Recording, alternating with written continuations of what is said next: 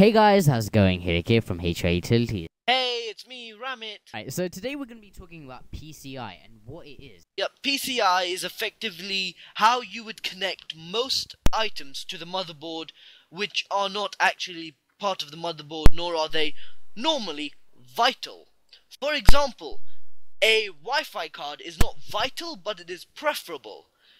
Same as graphics cards or even sound cards if you're insane. Yeah, I think the main port of PCIe is for expansion. You know, you put things into there which you want to add to your system. So PCI pretty much has three versions. You have the 1-link rate, you have the 2-link rate, and you have the 12-link rate. Now, I'm pretty sure anyone can tell you that the 12-link rate is much better.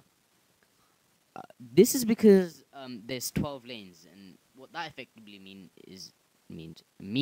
is that there's 12 more lanes where data can be transferred. So there's 12 more cycles that you can do compared to the 1-link rate where only one thing can happen at a time, so receiving and sending.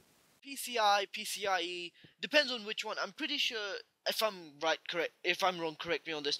PCI is normal, whereas PCIe is express, isn't it? Yes, So, yes.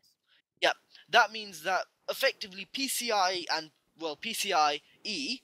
is smaller, more compact, and better for smaller motherboards, and it also limits the things you can add to it. So, for example, you're not really going to want to put a graphics card that's 4 gigs dedicated on a PCIe port because you won't be able to optimize the graphics card properly. Not necessarily. All PCI ports are the same. It's the device itself that is PCI Express. So, for example, the connector is always 12 lane, but the device could be PCI, or normally graphics cards are PCIe. Yeah, and the thing is, another problem with PCIe is, well, they are limited. Now, I know that older motherboards are much less limited in their PCIe requirements and such, but problems with those would be they aren't able to sustain large amounts of RAM and such. So, really, if you want more PCIe, you're gonna have to trade something else off. Unless, of course, you want to get a really large motherboard. There are many But things you can actually do with PCI. indeed, yeah. The limits are potentially it's limitless, really. Mainly because, yes, Continue.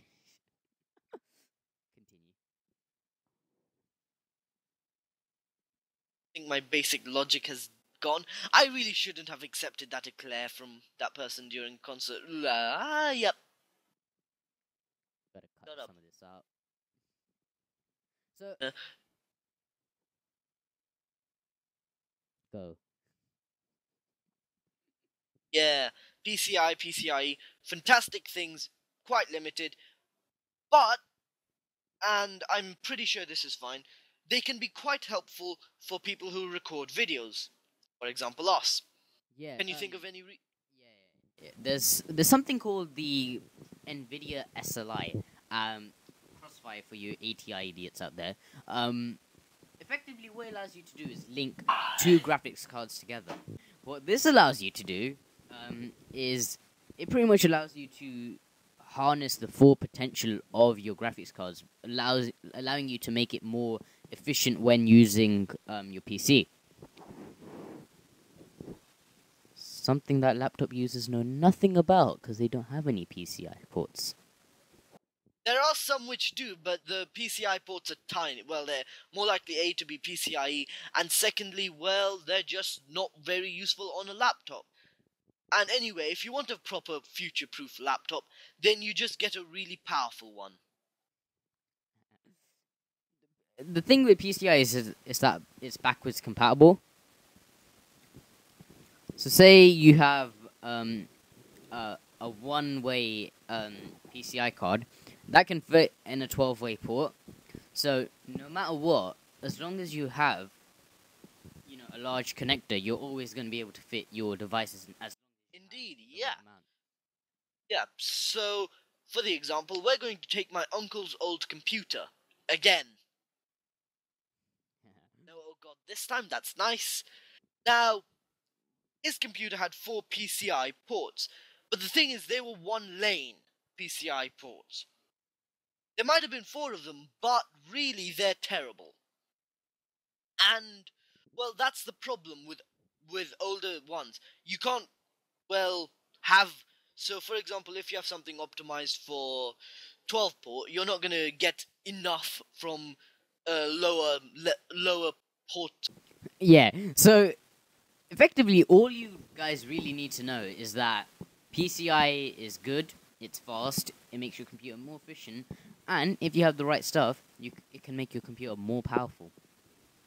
And not just more powerful, you can make it more useful. Yeah. That's pretty much it for this episode, guys. If you have any questions about PCI or have anything for us to answer, drop down in the comments. Guys, like us on Facebook, follow us on Twitter, and I'll catch you later. Peace. Goodbye. See you guys.